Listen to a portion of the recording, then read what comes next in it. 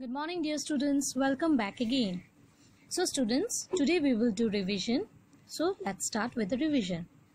See students, question number 1. Arrange the given numbers in ascending order.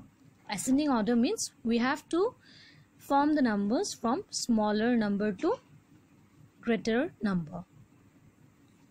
See, question number 2. Arrange the given numbers in descending order.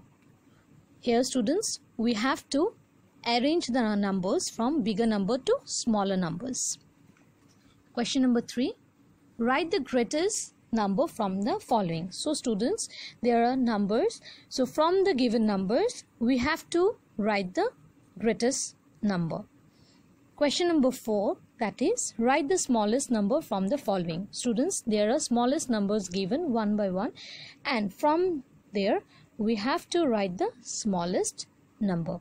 So students, now do the following sums in your copy and practice it.